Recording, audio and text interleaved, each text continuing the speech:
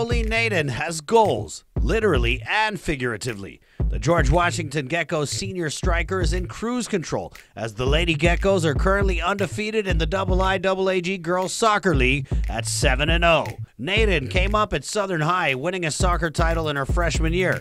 She's finished in the top 3 every year of her high school career, scoring 2 goals but losing a tough game to Notre Dame in last season's final.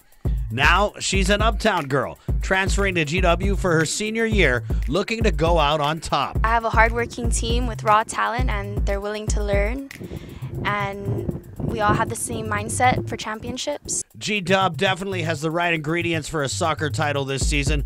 3 of their starters play for the Masakata, Guam's national women's team. Naden started with the Masakata as a 15-year-old. She spent 4 years with the junior national team, and one of her many highlights, scoring a goal against wannabe nuclear-powered North Korea in international competition. Being a senior and being on the national team is honestly a big accomplishment for myself and my friend that we're able to travel with the Guam and represent Guam and put our name out there and put our island out there. Naden has definitely put her skills on the pitch out there. She started with the Robbie Weber Youth Soccer League's Southern Heat, and she now plays for the 4-time champs, the PFC Lady Crushers.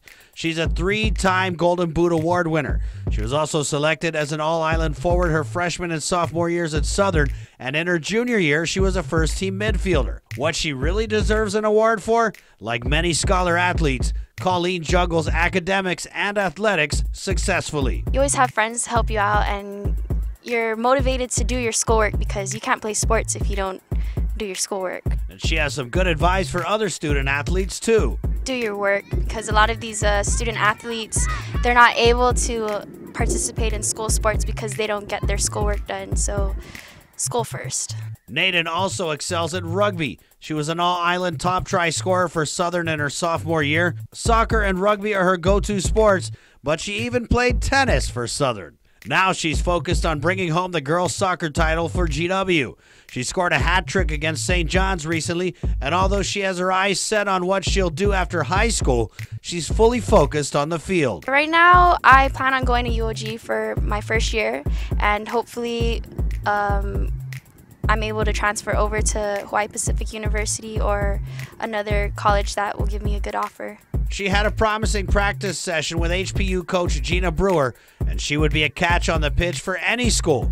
She's proven she can elevate her game and dominate at all levels, and that's what makes Colleen Naden a game changer. Press con for the Marianas Open takes place tomorrow morning at 11 at the Verona Hotel in Tumon. Black belt competitors from Brazil, Ecuador, Hong Kong, Japan, and the U.S. mainland will be introduced to the public. The jiu-jitsu world will be tuned into Guam for the tournament online with a live stream from Flow Grappling. You know, kids nowadays can't afford plane tickets to go off island to compete, so every year they host these tournaments. It gets more and more exciting to see that more local people can come out and showcase their jiu-jitsu and their hard work for this one event. A portion of the tournament's net proceeds will be donated to Taya Camille Van Meter and her fight against brain cancer. Before I even started training and actually competing, like I used to go to these things just to go watch, you know, because I have friends that train also, and just for us, you know, on a tiny island to have host a big event like this or on the Marianas, and it's freaking amazing.